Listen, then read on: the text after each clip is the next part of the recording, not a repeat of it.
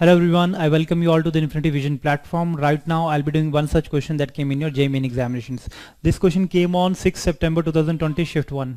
Okay, so let us see this question first. A question says a screw gauge has 50 division on its circular scale. ठीक है, circular scale की division already there की है भाई आपको 50 division की. The circular scale is 4 unit ahead of its pitch scale marking. इसका मतलब एरर है क्योंकि सर्कुलर स्केल का जो जीरो है वो कॉन्साइड करना चाहिए था मेन स्केल के, पिच वाले स्केल के जीरो से कॉन्साइड करना चाहिए था, बट उससे थोड़ा सा आगे है, ऑलरेडी गिवन है आपका स्केल मार्किंग से थोड़ा आगे है. प्रायर टू यूज करने से पहले ही 0 दोनों के कॉन्साइड नहीं कर रहे हैं. ठीक है, तो upon one complete rotation of the circular scale, एक पूरा अगर कंप्लीट रोटेशन हो जाता है सर्कुलर स्केल का, a displacement of 0.5 mm is noticed on the pitch scale. तो आसानी से पिच स्केल में कितना नोटिस किया आपने डिस्प्लेसमेंट, इतना. तो आसानी से आप लीस्ट काउंट आसानी से निकाल सकते हो इसका. सबसे पहले तो हमें यह पता चल गया कि ऑलरेडी जब वो 0 पे टच नहीं हो रहा है, इसका मतलब कुछ एरर है स्क्रू गॉज में, है ना, और वो अहेड है 0 से और आगे है.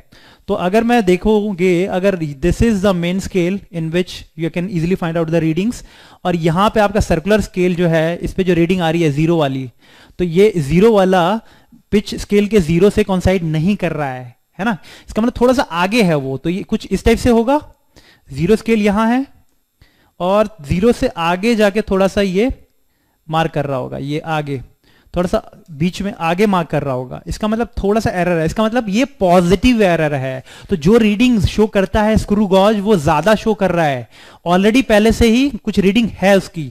तो अब मैं अगर मेजरमेंट करना है मुझे किसी भी ऑब्जेक्ट का, तो उसकी जो स्क्रू गॉज रीड करेगा वो ज्यादा रीड करेगा. तो इस जो एरर है उसमें से आपको माइनस करना पड़ेगा, तब आपको उसका एक्चुअल रीडिंग आएगा, उस ऑब्जेक्ट का लेंथ का एक्चुअल रीडिंग आ जाएगा. I hope this thing is clear. इसका मतलब हेड है 0 से और आगे जा रहा है तो रीडिंग ऑलरेडी है, इसका मतलब वो पॉजिटिव एरर तो है. तो दो ऑप्शन बचे हैं आपके पास, एक ये वाला और एक ये वाला, और ये वाला, 3 ऑप्शन है आपके पास. और अब आपको पता करना है कि इसका लीस्ट काउंट क्या है ना, क्योंकि साथ साथ में आपको लीस्ट काउंट भी पता करना है. Upon this the nature of the zero error involved and the least count of the instrument is. तो लीस्ट काउंट जल्दी से फाइंड आउट कर लेते हैं हम भाई. लीस्ट काउंट क्या होता है? Least count is nothing but pitch divided by number of circular scale division.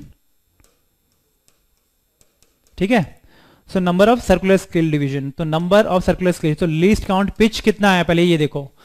Pitch अगर वो एक रोटेशन, व्हाट इज पिच, कि एक रोटेशन सर्कुलर स्केल पूरा एक रोटेट कर जाता है, तो जो पिच स्केल है वो कितना और आगे जाता है, that is also called as main scale. तो मेन स्केल और कितना आगे जाता है जब पूरा एक रोटेशन आ जाता है. तो देखो जल्दी से, one complete rotation of a circular scale जब होता है तो डिस्प्लेसमेंट कितनी हो रही है? 0.5 mm की. तो पिच आपका 0.5 mm दे रखा है.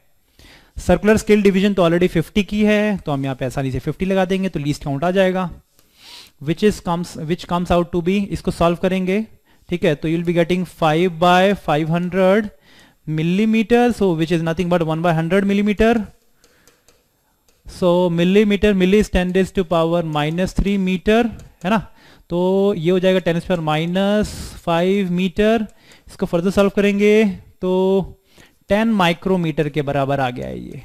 ठीक है, सो अब देख लो, पॉजिटिव ऑप्शन तो 3 आ रहे थे ना, तो इसमें से आंसर जो है लीस्ट काउंट 10 माइक्रोमीटर भी आ रहा है. सो सी would be your correct option. I hope this thing is clear to, this question is clear to everyone.